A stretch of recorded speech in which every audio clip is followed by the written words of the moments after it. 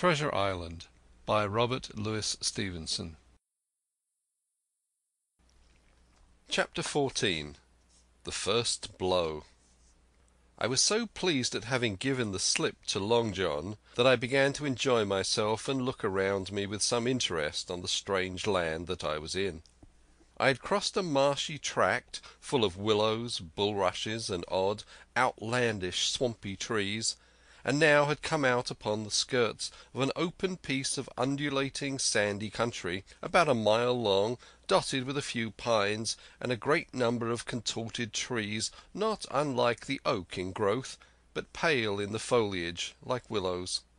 On the far side of the open stood one of the hills, with two quaint craggy peaks shining vividly in the sun. I now felt for the first time the joy of exploration. The isle was uninhabited, but my shipmates I have left behind, and nothing lived in front of me but dumb brutes and fowls. I turned hither and thither among the trees. Here and there were flowering plants unknown to me. Here and there I saw snakes, and one raised his head from a ledge of rock and hissed at me with a noise not unlike the spinning of a top. Little did I suppose that he was a deadly enemy, and the noise was the famous rattle. Then I came to a long thicket of these oak-like trees, live or evergreen oaks I heard afterward they should be called, which grew low along the sand like brambles, the boughs curiously twisted, the foliage compact like thatch. The thicket stretched down from the top of one of the sandy knolls, spreading and growing taller as it went, until it reached the margin of the broad reedy fen through which the nearest of the little rivers soaked its way into the anchorage. The marsh was streaming in the strong sun, and the outline of the spyglass trembled through the haze. All at once there began to go a sort of bustle among the bulrushes. A wild duck flew up with a quack, another followed, and soon over the whole surface of the marsh a great cloud of birds hung screaming and circling in the air. I judged at once that some of my shipmates must be drawing near along the borders of the fen. Nor was I deceived, for soon I heard the very distant and low tones of a human voice, which, as I continued to give ear, grew steadily louder and nearer. This put me in great fear, and I crawled under cover of the nearest live oak, and squatted there hearkening, as silent as a mouse.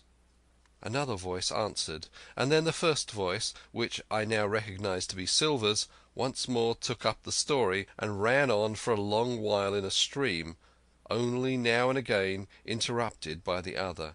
By the sound they must have been talking earnestly and almost fiercely, but no distinct word came to my hearing. At last the speakers seemed to have paused, and perhaps to have sat down, for not only did they cease to draw any nearer, but the birds themselves began to grow more quiet, and to settle again into their places in the swamp. And now I began to feel that I was neglecting my business.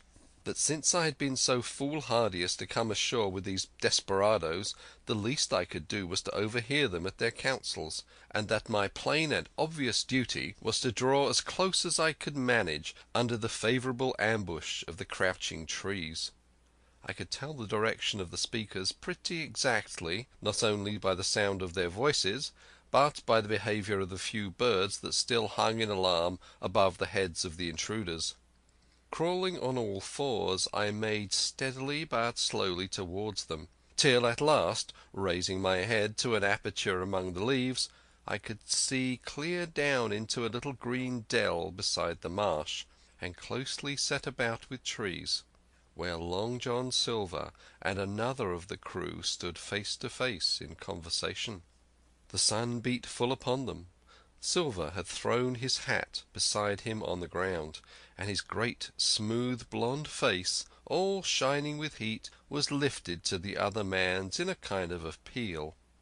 "Mate," he was saying, "that's because I thinks gold dust of you, gold dust, and you may lay to that, and if I hadn't took to you like pitch, do you think I'd have been here a warning of you? All's up.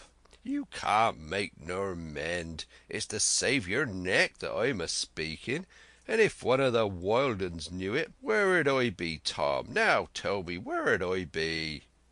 "Silver?" said the other man, and I observed he was not only red in the face, but spoke as hoarse as a crow, and his voice shook too, like a taut rope. "Silver?" says he. "You're old, and you're honest, or has the name of it, and you've money too, which lots of poor sailors hasn't, and you're brave, or I'm mistook. And will you tell me you'll let yourself be led away with that kind of a mess of swabs? Not you. As sure as God sees me, I'd sooner lose my hand. If I turn again my duty—" And then, all of a sudden, he was interrupted by a noise. I had found one of the honest hands. Well, here at that same moment came news of another. Far away out in the marsh there arose all of a sudden a sound like the cry of anger, then another on the back of it, and then one horrid, long-drawn scream. The rocks of the spyglass re-echoed it a score of times.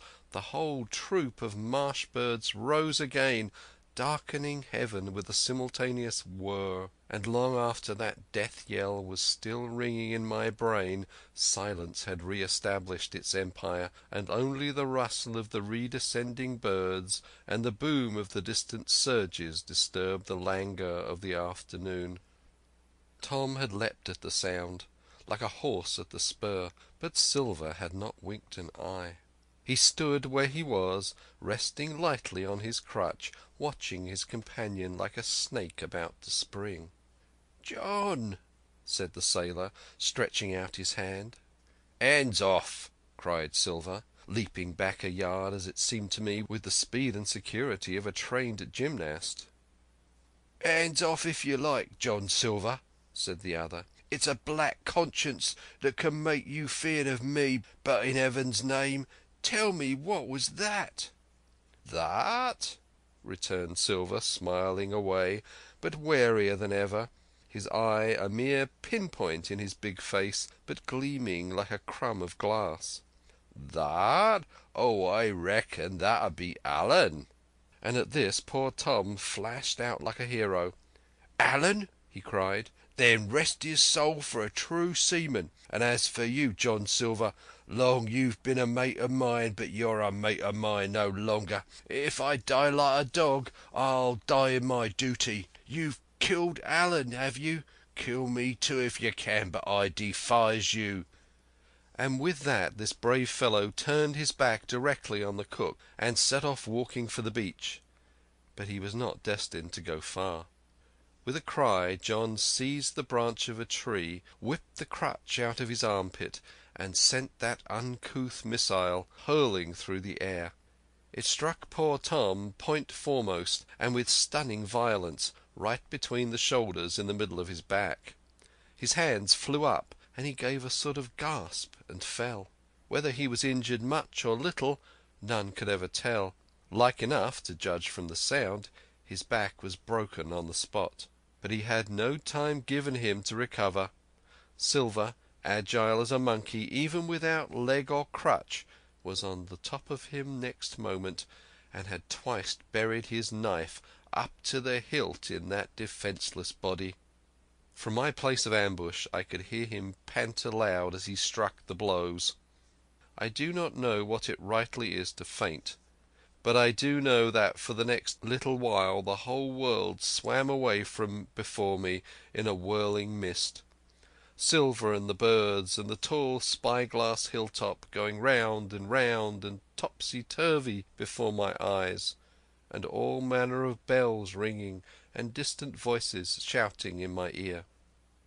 When I came again to myself, the monster had pulled himself together, his crutch under his arm, his hat upon his head. Just before him Tom lay motionless upon the sward, but the murderer minded him not a whit, cleansing his blood-stained knife the while upon a wisp of grass.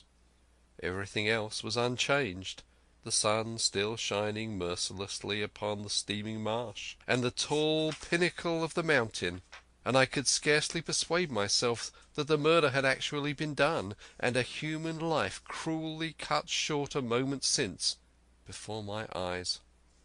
And now John put his hand into his pocket, brought out a whistle, and blew upon it several modulated blasts that rang far across the heated air. I could not tell, of course, the meaning of the signal, but it instantly awoke my fears. More men would be coming. I might be discovered. They had already slain 2 of the honest people. After Tom and Allen, might not I come next? Instantly I began to extricate myself and crawl back again, with what speed and silence I could manage, to the more open portion of the wood. And as I did so I could hear hails coming and going between the old buccaneer and his comrades, and this sound of danger lent me wings. As soon as I was clear of the thicket I ran as I never ran before, scarce minding the direction of my flight, so long as it led me from the murderers, and as I ran fear grew and grew upon me, until it turned into a kind of frenzy. Indeed, could anyone be more entirely lost than I? When the gun fired, how should I dare to go down to the boats among those fiends still smoking from their crime?